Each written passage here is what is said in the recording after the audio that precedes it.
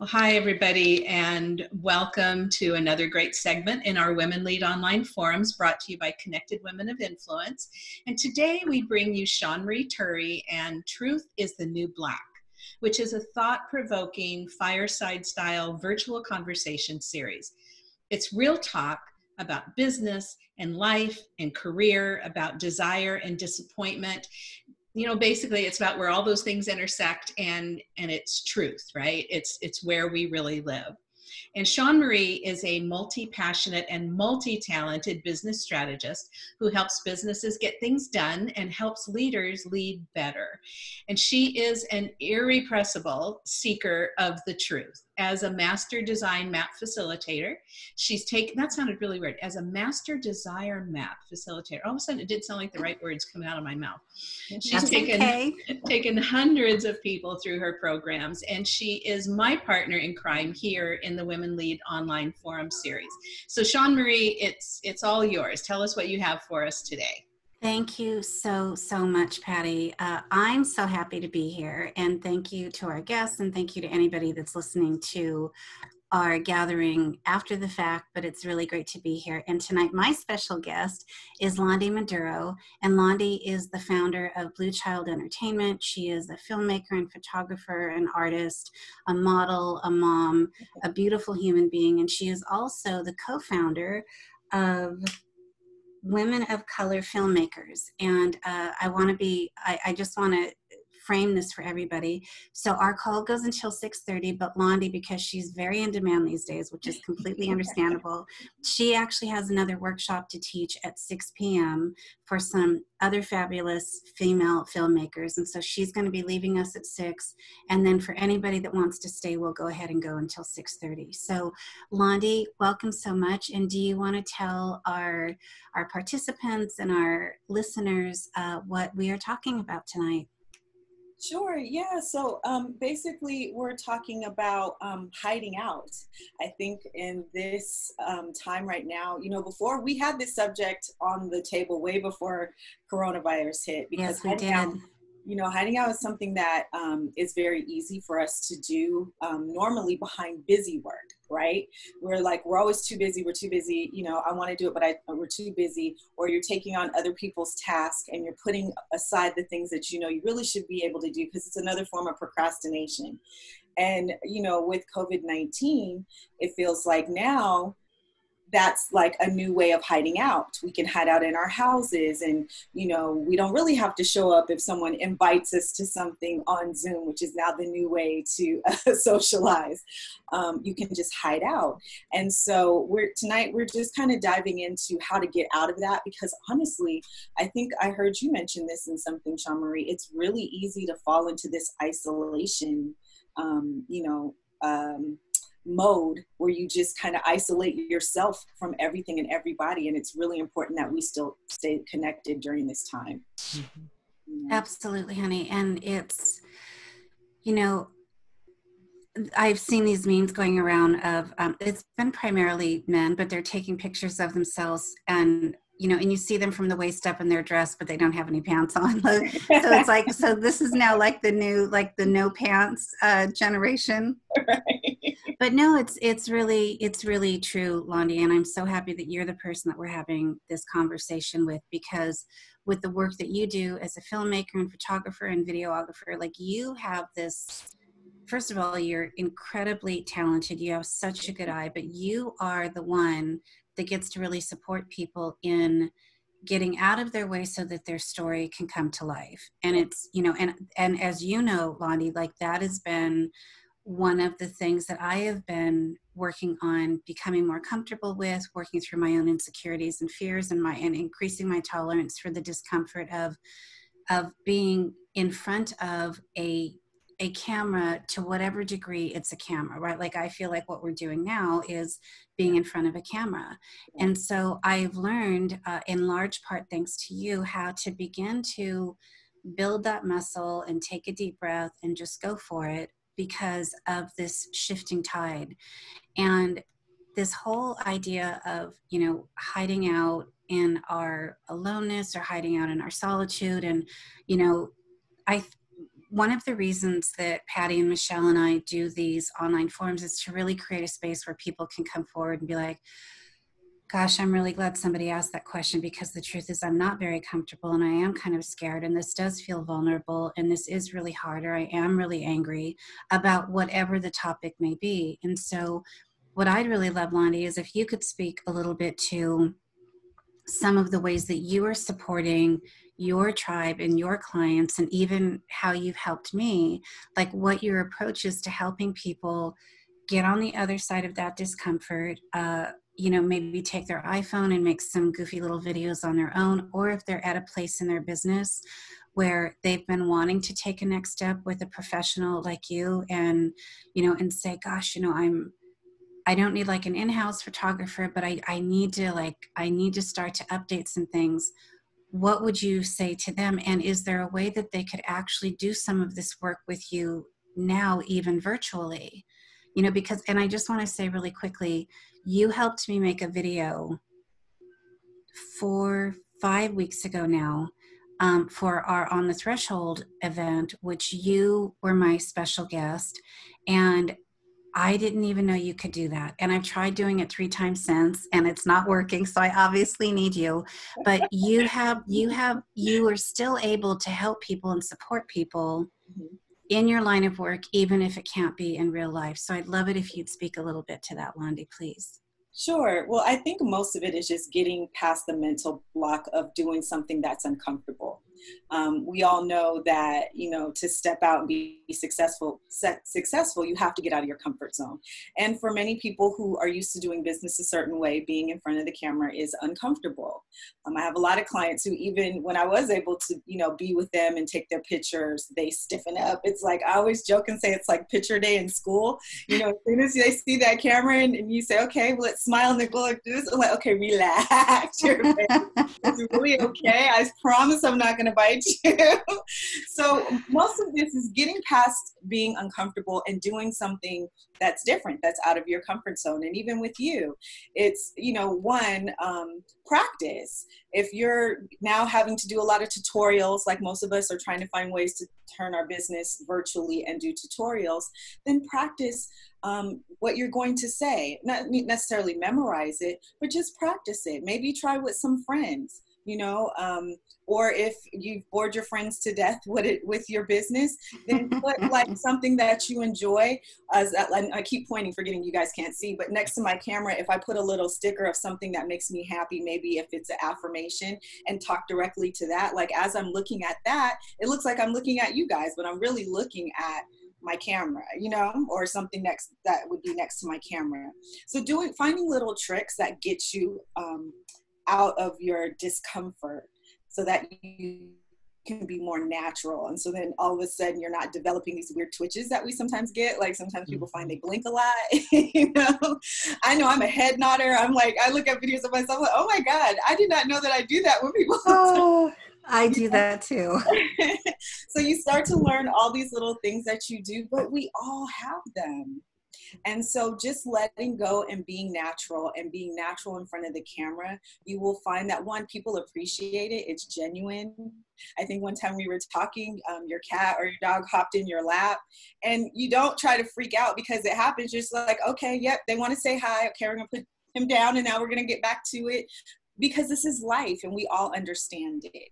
So just getting out of your discomfort and trying little tricks that work for you. I highly recommend you don't practice in a mirror, like if you're going to practice what you're going to say, because in a mirror, we self-correct, right? Oh, of course. And so, but then when you do it in front of the camera, like if you just use your phone and do it, then all of a sudden you're like, well, I wasn't doing that when I was doing it in the mirror. Because in the mirror, you're going to correct. So I would definitely practice by recording it and then playing it back. And then you can start working on those things and they'll become natural when you're talking to people online. So I would definitely say that's the first step. So Landi, honey, I want to ask you for some Zoom etiquette, since if you don't mind, because you made a really great point about the camera, because I don't know if you're looking at me or Lizzie or Diego or Patty, but I feel like you're looking directly at me, which is pretty great. And I'm going to guess that everyone else thinks that you're looking at them.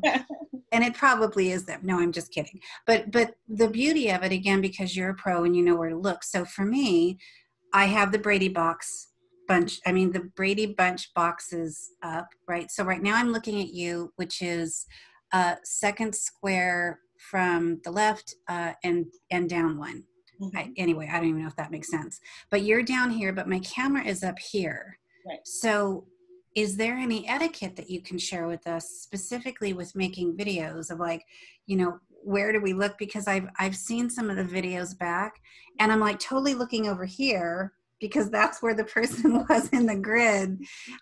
So I don't know, like, do you have any feedback for that? Yes. And it doesn't even matter. I'm so glad you asked that because I've seen some crazy ones too, where people have had it down in their lap and they don't realize we're looking up their nose, which is, I don't care how pretty you are, that is not a good look. Hi, honey, I'm with you.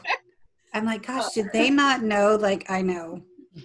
And I've seen some other things other than just up in somebody's nose hair, but yeah, it's like, oh, where's Landi to give us a tutorial? So I would say the first thing is, you usually have that problem with what you're suggesting. Your camera is higher than your monitor. So if you don't want that, if you want it to feel like you're speaking directly to your audience, then you will have to bring your camera down closer to the monitor.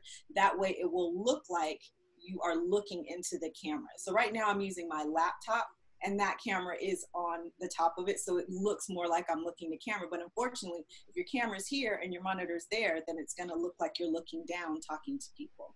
So you would wanna try to move your camera down or move your monitor up, but you wanna try to get them level. So that way it looks like you're speaking directly to camera. That would be my first thing. So I'm on an iMac, so the camera is in the computer, but it's sitting on a little riser that's probably about 3 inches, maybe 2 inches. Mm-hmm. So I'm wondering if I put my Mac directly on my desk, then my camera is probably going to be right about here. Right. So is that ideal? Yeah, that is ideal. If you want, like in these forums are a little more loose, so it doesn't matter. But if you're really engaging your clients and if you want them to feel like you're speaking to them, then I would highly recommend that you bring your monitor and camera to the same level. Mm-hmm. So is that a good level also for like the best neck angle and the best, like, is this my good side? Yes, eye level, you know, I was just teaching this in my director's class. Eye level is always, it's non-threatening and it's conversational. If you notice those interviews, the news, everything like that is always at eye level. Oh, you're right. So eye level is the level that most documentaries, everything is eye level. So when you're speaking and you want people to engage, you want to be at eye level, correct? Okay. And I want to mention something about lighting while we're talking about that. Please, yes. What I've noticed too a lot of times is people will have a bright window behind them and nothing lighting their face. If you sit like me, all my windows are actually behind me. So I actually tilted my camera so you're not getting glare. I turned it at an angle, but I have a light above me and a light on this side of me so that I'm lit a little more evenly. Otherwise, because my office is very bright, I would be kind of silhouetted, especially because I'm wearing black too, that wouldn't help. But the difference between me turning that light off versus me turning that light on adds significantly. Wow. So you want to make sure you get, and then I have a big ring light above me that's lighting my face. Yeah, I saw he just turned his light. He did. It's like, where'd he go? So you want to be, if you're I also have a light in front of me and in the back. Exactly. So if your light source is behind you, it's going to cause you to be silhouetted if you don't have something to offset it. Right. So if you're engaging like clients in a professional manner, I will highly recommend you get a ring light. They're not expensive. You get one on Amazon. They have different sizes now. They have small ones that are like 50, 60, 70 bucks and just mount it. I actually have a workman's light that you would, use in the garage or something, one of those bowl ones that you get from Home Depot. That's what's I would take it down, but it's too much work to put it up. I have it mounted on a light stand, really cheap. I think it was $5. So fantastic. You don't need expensive, but you do want something to offset the brightness and that you're lit evenly, because otherwise it's distracting. People start to tune out, especially if they can't see you. Mm-hmm. You know? Exactly. Landi, have you watched any of the episodes of Black AF? Not yet, no. Oh my God. Okay. My husband and I are completely and utterly obsessed, but their second oldest daughter, I guess the middle daughter, she wants to go to NYU film school. And so her dad, who's like a gazillionaire, so he sets up this whole thing for her to create this documentary. But the lighting, that's what I want to talk about. When you get a chance to watch it, and we have our next conversation about this, I almost feel like, Landi, like this should be a series. Like no, I'm really serious. Like, I think that there are some dynamics that you and I could create together to create a little series of people being able to not only connect to their truth and bring that to the surface, but then how they get that conveyed on film. Anyway, I'm off topic, but they have this really ornate, what I'm assuming is probably really expensive setup, but at some point it would be really fun to speak to that. And I also wanted to bring that to your attention with your school, with your clients and the other filmmakers. And, do they really need all of that? I mean, plus it's so brilliantly written, and it's great. So I can't wait till you watch it, but I digress. So it is 10 minutes to 6, Landi. And so I'd love to do one of two things, and that is to ask Lizzie or Diego if they have any questions in the next 10 minutes that you could answer.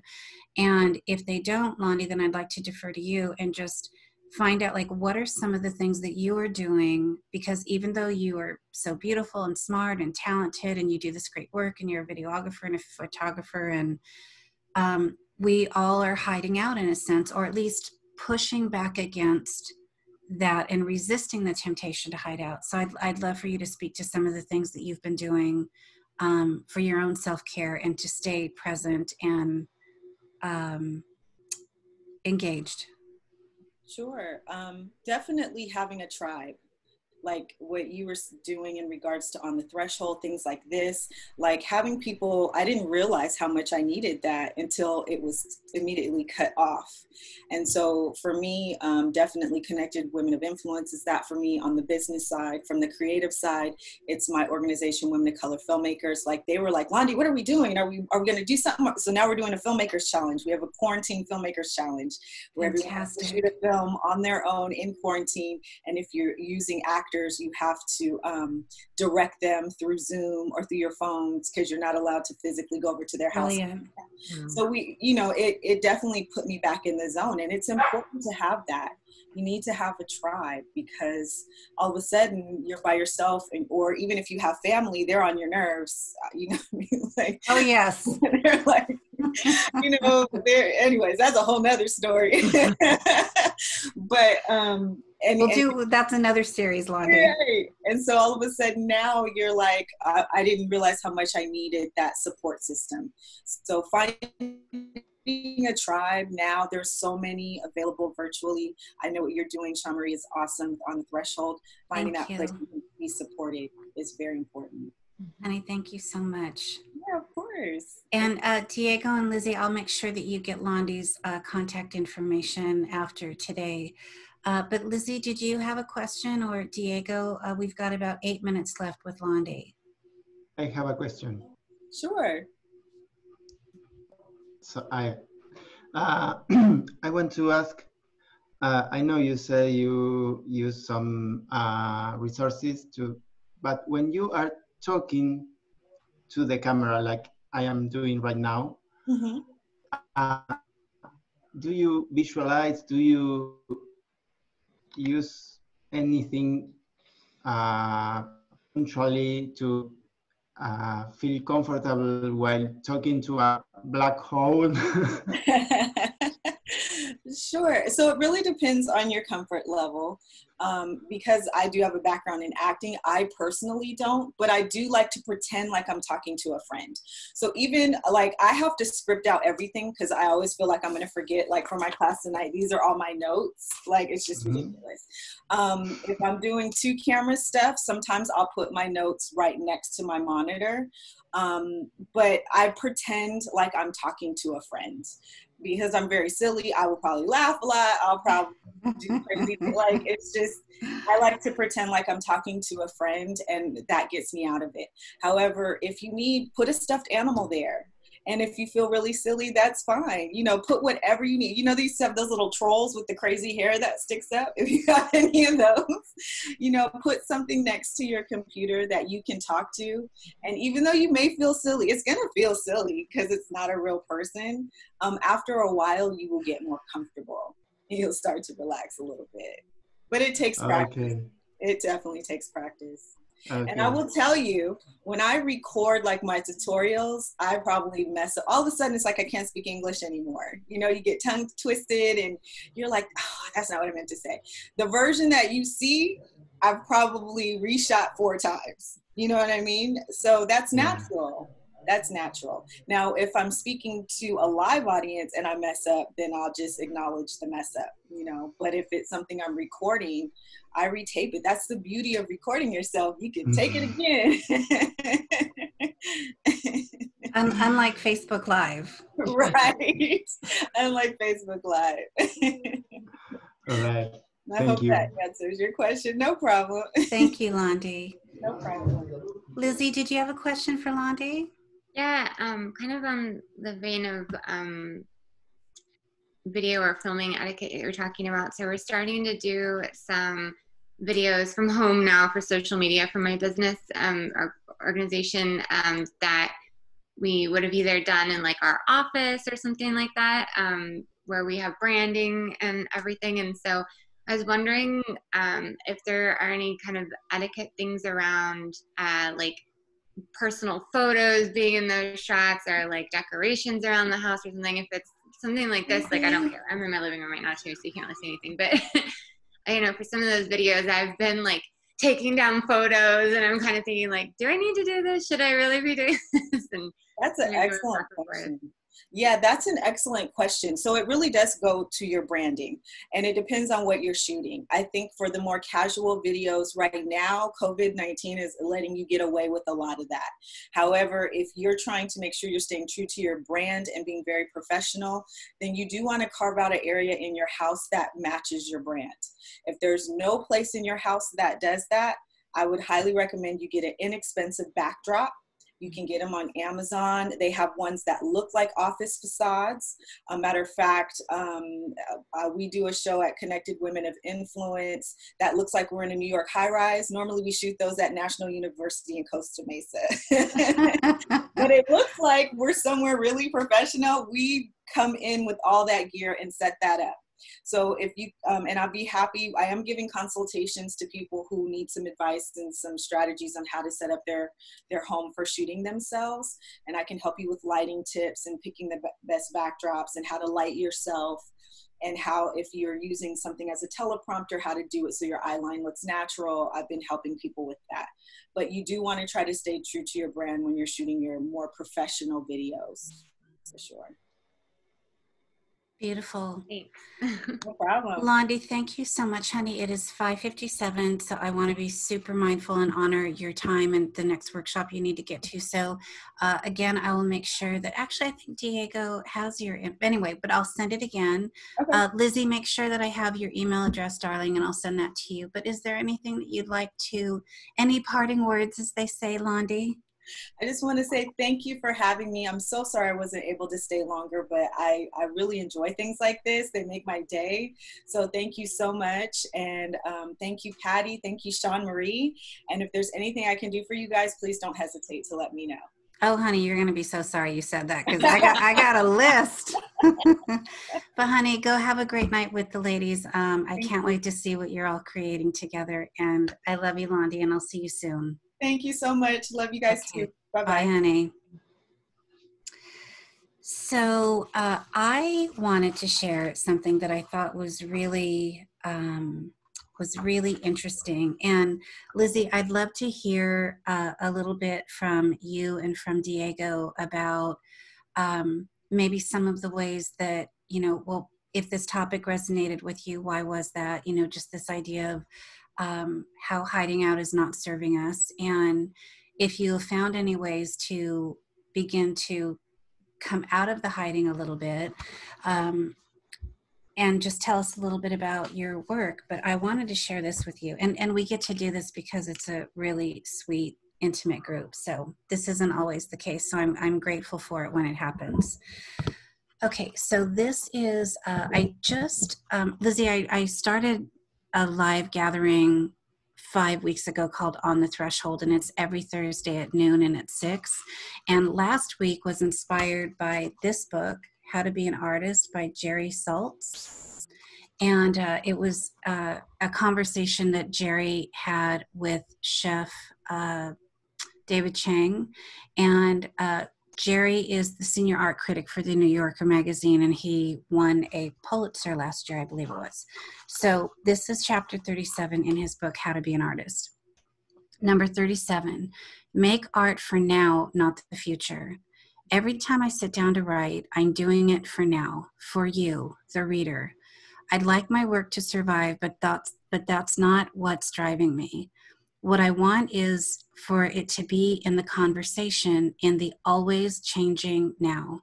That's why I write every week. My wife, Roberta, says writing weekly is like performing on stage. The work we do is written in the heat and it is published at once. That kind of immediacy is focusing, it's energizing, it goads you on, and it keeps us moving, and it keeps us humble. If you think that all art should be high Renaissance painting or like a Van Gogh or an Eva Hesse or a Basquiat, think again. Human beings are hardwired to crave change. I'm going to say that again. Human beings are hardwired to crave change. The universe is expanding, and so are we, and so is art, which doesn't mean it's getting better or worse, only that art was once all contemporary, in conversation with its time, and your art is too. Every choice you make, your medium, processes, colors, shapes, and images should serve not nostalgia, but your visceral present. You are an artist of modern life. That personal, specific urgency is what fuels every successful work of art. And I wanted to share that because for me, anyway, a lot of the hiding or resistance or procrastination is completely dismantled when I read something like that, right? That it really is about this now. And one of the things we talked about last week was that Jerry talked about this radical vulnerability in this conversation that he'd had with David Chang. And the way that radical vulnerability showed up for him is that he's basically illiterate. He was a long haul truck driver for 40 years. He doesn't have a degree. He has no background in art history. He's not an artist himself. And yet he is an art critic. So he critiques art. He critiques the art of other people and then gets a ton of shit about it. So where his radical vulnerability shows up is that when he writes a piece, a critique, he opens the conversation up, which is when he's talking about, I want to be in the conversation now, is that he opens that dialogue up to anyone. Like he is open for the punches, but he has a standard that he sets for his entire community and tribe. And that is that they can say anything to him. They can call him any name of the book. They can go toe to toe with him and disagree with his critique, but they cannot attack one another. They cannot take pot shots at other people in the tribe, at other people in the conversation. And I just thought, gosh, that is somebody who is taking a platform and in a medium which millions and millions of people are on, and he's making a very specific decision about how he is not going to hide, how he is going to be upfront and vulnerable and take the conversation with the tribe in his way to a higher level.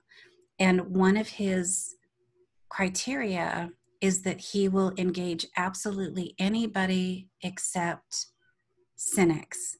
He will take all criticizers, but he refuses to deal with cynics. And cynics for him, and in my opinion as well, are essentially people who just participate in recreational rage. They get angry just for the sake of being angry. It's not because of their love of art. It's because he's Jewish or he's illiterate. Like what? It just there's no backbone to it. But what I'd love to do is talk to all of us in this little community platform about what your artistry is and what radical vulnerability means to you, and what we can create right now in the now to be part of the conversation now, without worrying about legacy, without worrying about likes or subscribers or members or what have you. But what can we create? Or Diego and Lizzie, maybe for you, and you too, Patty, is what is it that you are craving that you would love to be making right now, but maybe that's one of the areas where you've been hiding out, and what can we do collectively to support you? So I'd like to hear from you.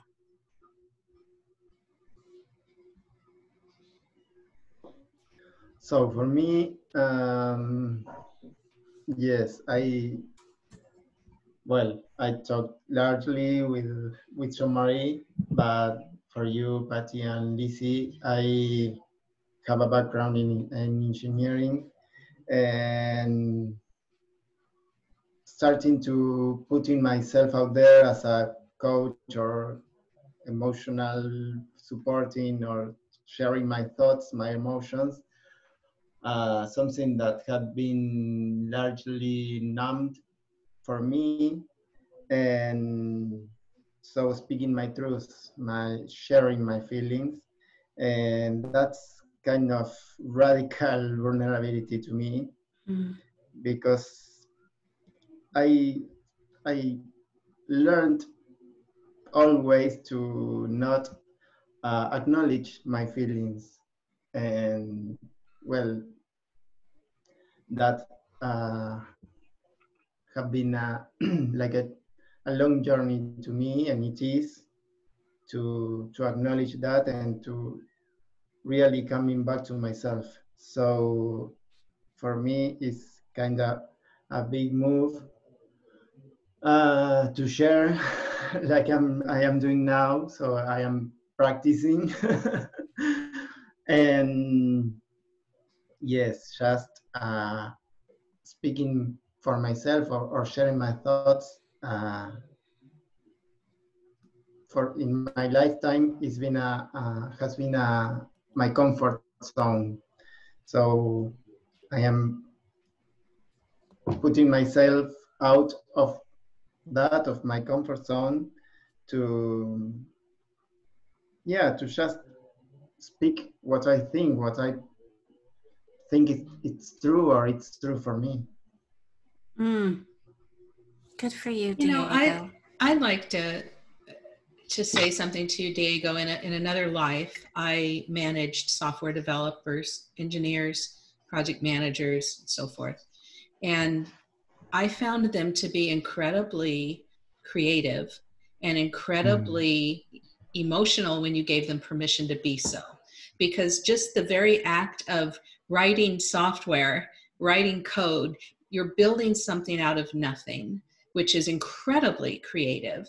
And often they hadn't even thought about that until I told them that. And you know, there's this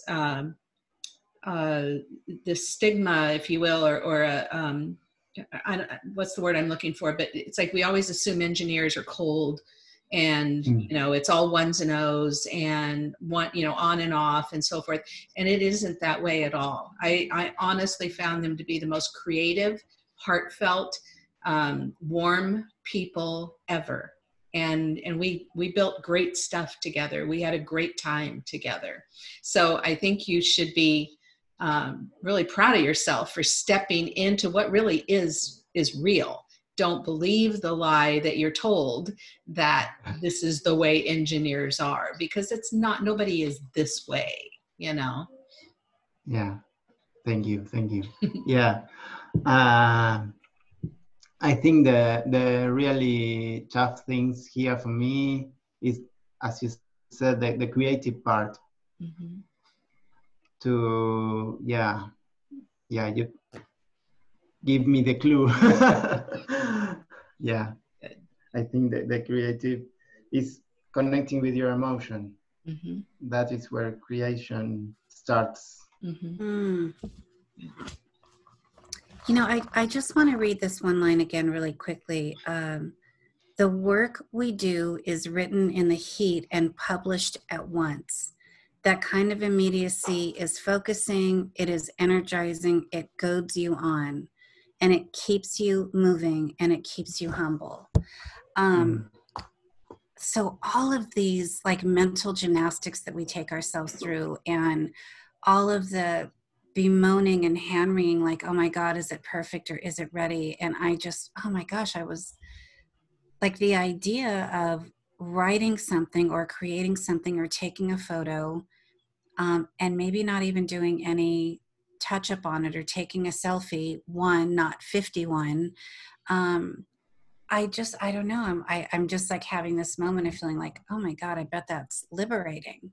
Like it could also, like you were saying, like it can also be radically vulnerable to just be like, oh, I'm just going to put this out there. And I think it's really crappy and it's not really done. But I don't know. It just, I kind of like revs me up a little bit. I'm like, God, that could feel liberating. So yeah, I wanted to reshare that again. That I thought that was really powerful. Yeah, that also resonates with me. The writing for the now, for being the conversation.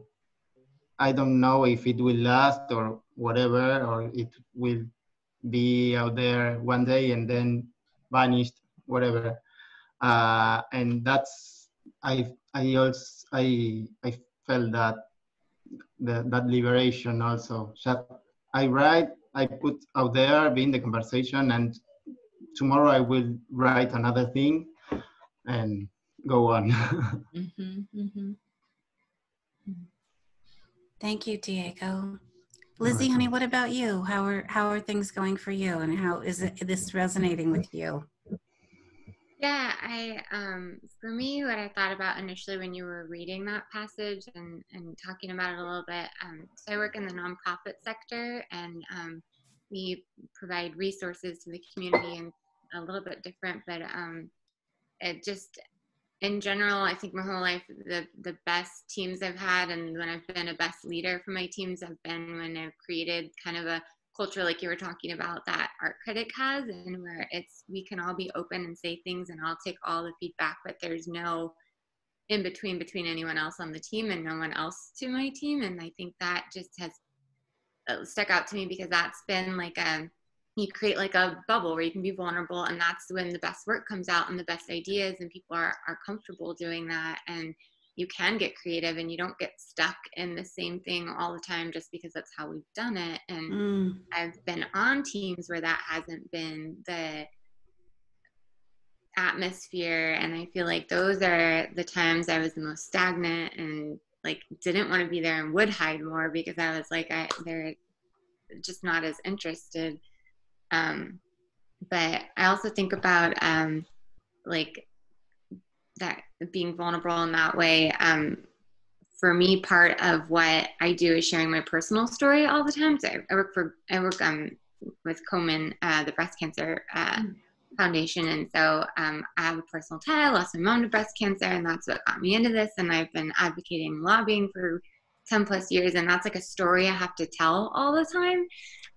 And that used to be like really vulnerable for me, and it's not anymore. And now what is more so is taking that kind of history and established viewpoints from an organization and a story I've already been telling for a long time, and kind of speaking out differently sometimes. And that whole writing in the moment, and it's for now, and I want to be in the conversation today, especially right now in the healthcare sphere.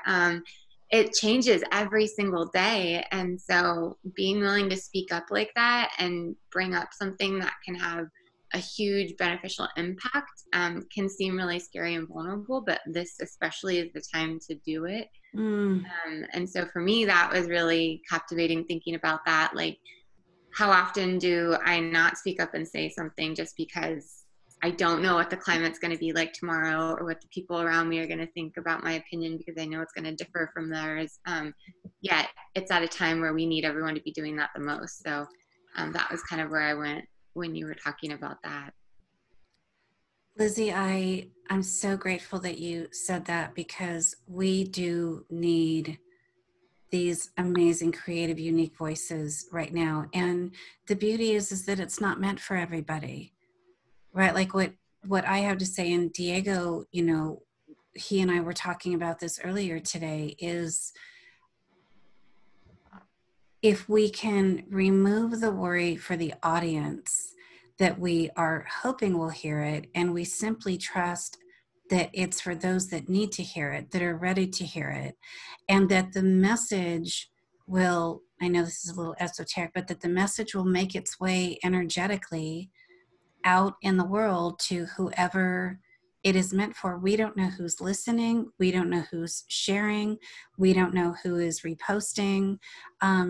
We have no idea. And Lizzie, I've heard you speak and your story, and it's really beautiful and it's really powerful. And you are absolutely right, my friend. We need these voices more now than ever, because the more of us that are having these, you know, talks around, you know, kind of up leveling your consciousness and being more aware and being kinder and being more present in the moment, you know, the more that that drowns out and makes less space for the cynics. And heaven knows that there are a lot of them out there. And, you know, the world isn't perfect and we all don't agree. But I feel like what we can agree on is that we really are all connected, you know, and that is my point of view. And some people agree and some people think that that's really provocative, but we all have our opinion. And I think it is, you know, deservedly at least has an opportunity to be spoken and put out into the world. And I feel that way even about those who I viscerally disagree with. But again, I don't think it is about drowning them out or trying to say, I know best, or, you know, I think that this group should have the right to do this, but not that group. I don't think it's about trying to shut them down. I think it's about elevating above. And for those of us, and again, especially with what you're talking about, Lizzie, like that voice and that conversation, there are way too many people, unfortunately, that need to be elevated in that way. And, you know, maybe one day that will change and the odds will turn around and these cures will be discovered, which would be a beautiful thing. But we need you right now. We really do. We need you, Lizzie. We need your voice. Diego, we need your voice. You know, in a time of such, you know, and we've talked about this, and Patty and I've talked about this, you know, this toxic masculinity. And that is not to say, like, I love the masculine energy. You know, we all have both the yin and the yang, the feminine and the masculine. But elevating the masculine energy, which has been, right, kind of the rule of law for ever. And we need less toxicity in the masculine decisions that are being made on this planet. And I think that you are part of that next wave, Diego, and part of that movement. So we need you too, my friend. And Patty, I don't know if you would like to share. We've got 15 minutes left, but Patty is also doing really incredible work in the world. And it also comes from a deeply personal place. And it is time, Patty, for you as well, my friend, especially. People are walking a pretty fine line right now in a lot of ways. And I know you know what I mean. So Patty, would you like to share at all how you're doing? And it struck me what you said, Lizzie, about you know, sharing something and wondering how's it going to land with certain people and what are they going to say, and some people aren't going to agree and so forth. And I'm very active in the recovery movement for those with substance use disorder. And it's an interesting thing because not only are you fighting the social stigma that goes with that, where people will say, you know, very uninformed things like it was their choice, or you know, they did this to themselves, that kind of thing. So that's one thing that you fight. But then even within the recovery community, don't use this term, don't use these words, don't use this, you know, so that when I'm writing for my blog or for other publications in that space, I began to find myself self-correcting. Oh, don't say that. No, no, that's gonna, that puts a whole different spin on it. Don't say that. You got to change this. And I was asked to write something for Mother's Day by an organization, and I was, I am a mom, and I did lose somebody to this, and someone I love is still in the grip of that. So I kind of know what I'm talking about, and as I was writing it, I started to go to that place about, oh, don't use that term. Don't, and I finally was sort of like, you know what, screw that. Mm. I know what I'm talking about. I know how to reach those moms who feel like I do, whether it's substance use disorder or it's mental illness or it's homelessness or it's whatever. These are the things that we struggle with our loved ones. And when I freed myself to write it, it just came, and I sent it to the person who had requested it, and she wrote me back like immediately. She goes, "Great. I'm crying and I have to get on a Zoom call. Like, what have you done to me?" And I thought, bingo, I hit the mark, and it's the same thing with social media. You put something out there and then somebody attacks you for some lame ass reason. And I just don't engage. If you want to fight about that, that's your fight. That's not my fight. I'm not going to fight with you. And I'm not going to get in the ring with that. And this is what I know. This is my experience. This is my belief system. You can't argue with somebody's belief system. It is what it is. And it takes a level of bravery and vulnerability. You said that, Shawn Marie, that's the key word, vulnerability, to say, here it is. I'm not really asking you to drink this Kool-Aid. Just respect the fact that it's mine, Thank you so much, Patty. And, when you were talking, Patty, I was reminded of something that Landi said earlier, and she was talking about getting over your discomfort, or getting a hold of it, or I can't remember exactly how she framed it, but I wanted to suggest that instead of trying to get rid of it, one of my teachers, he says, let's party with it. I haven't completely embraced that concept, but what I have done is I've increased my tolerance for it, because it doesn't go away. And this particular teacher of mine is an actor, and he's been acting for, oh my gosh, I don't know, probably 40 years. And he's now a teacher. And so when I go to these workshops, and I've been working with him for about 9 years, I am usually one of maximum 3 non-actors, and there's a maximum of 22 people in the class. So there I am with my fellow entrepreneur or stay-at-home mom amongst all of these actors and comedians. And the first time I went to Josh's class, I walked in, and I'm with all of these gorgeous girls and guys, and the girls are like a size 0 or a size 2, and I'm like, oh my God, I've seen her on that show, and I saw him in that commercial, and I immediately felt exposed. And I was like, I made the biggest mistake. I shouldn't be here. I'm not an actor. I'm such an idiot. What did I do? And within a half an hour of everybody getting up and taking 2 minutes to introduce themselves, what I realized was that these beautiful, skinny, young girls, some of them were older, but they were all like, of course, like I'm comparing myself to them. We all felt exactly the same way. One girl got up there and she's like, I swear to God, if I lose another role to Sandra Bullock, like I'm going to just fucking quit. Like, what's the point? I'm never going to get hired because I'm like the second-rate Sandra Bullock. And, them hearing from agents and casting directors that they have to lose weight or fix their teeth or straighten their hair, just like all of this BS. And, and I shared this with Diego earlier today, and I'm going to share it again because I think it's just so beautiful, and it's very poignant to what we're talking about. But it says, the real glow is when you stop waiting to turn into someone perfect, some version of yourself, and consciously enjoy being who you are in the present.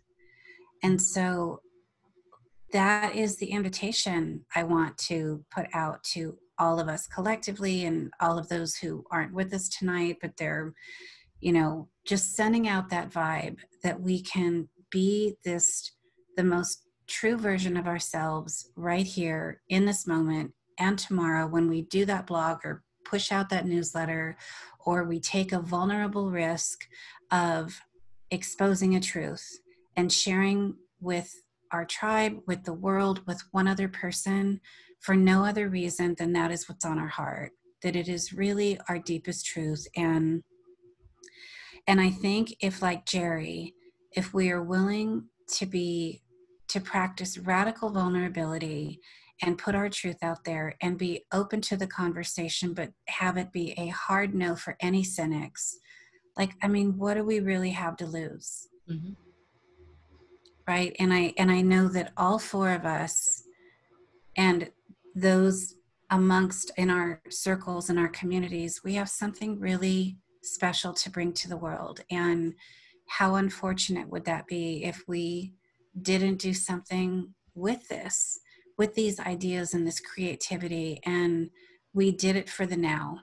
We did it for this moment, for this time in the world. I think it's really, and like he said, human beings crave change. It's like, oh my God, well, I mean, we couldn't, like, the stage could not have been any better set than right now. Like, we are in the midst of a global change that is now getting heated, and like it's getting constricted again in this whole conversation about, are we going to open the country, are we not? So we're back to this like push pull. And my hope and my desire is that we can just continue to stay in our own work, in the practice of staying present, of taking care of ourselves in the best way that we can, in whatever way that means for us, and focus on the next best thing. Focus on, what are we birthing today? And then tomorrow we'll think about, what are we birthing tomorrow? And that we take just one step, and then another, and then another, and then another, toward this work that we're meant to be doing in the world. And that we, and you know, this is what I want to say, and if we need help, that we ask for it. If we need a nudge, if we need a vote of confidence, if we need some encouragement, if we need somebody to hold our hand virtually while we're making our first video, or if we need somebody to jump onto Facebook and like what we posted, like, how about if we just ask for just one thing that we need? You know, I mean, that takes radical vulnerability too. Mm-hmm. You know, to ask for something that we need, like, hey, I really need some help. And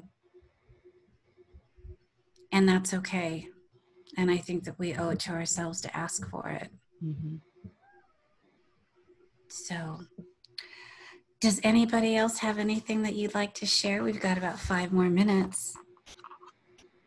Another thing that Sherry says is make your work in a way only you can make it. And I think that goes for what Patty says, that self-correction, the authenticity is, well, be ourselves, the truest. And we are all unique beings. That we are, Diego. And Diego, would you just repeat that again, what Jerry said, because I thought that was it was so simple and so beautiful. Make your work in a way only you can make it. That's right. You know, and he talks about Jackson Pollock, and the fact that when people started looking at Jackson's work, especially after he passed away, the splatter work, you know, people were like, anybody could do that. And one of the things that Jerry said, which I thought was so beautiful, was, yeah, but you didn't. He did, right? He did. And Jerry talks about him, that he created himself into newness. Like he was, as a lot of artists are, he was definitely a bit mad and manic, and he wasn't, mentally, he definitely struggled a lot with his, mental and emotional well-being, but no one else did. Right. And it's so like, how often do we like, oh, well, anybody could do that. It's like, yeah, but you're not. Yeah. Anybody could do a podcast. Anybody. Like get a cheap, like it doesn't even have to be the best equipment. Anybody could do it. Anybody could write a blog, but are we doing it? Yep. Right. So I was just like, oh man, like, brick to my forehead. So I thought that was really, it's like, yeah, but are you? And instead of like, Jerry was like, yeah, you could make a Pollock, but you did, like he did it first. But I think if we take that same sentiment and we add some compassion to it and we change it a little bit and say, yes, then why don't you? Like, oh, I could write a blog, or I could do what the Kardashians are doing, or I could be an influencer, or I could take selfies. It's like, okay, then what's stopping you? Then why don't you do it? Then how can I help you do it? Because that's where the rubber meets the road.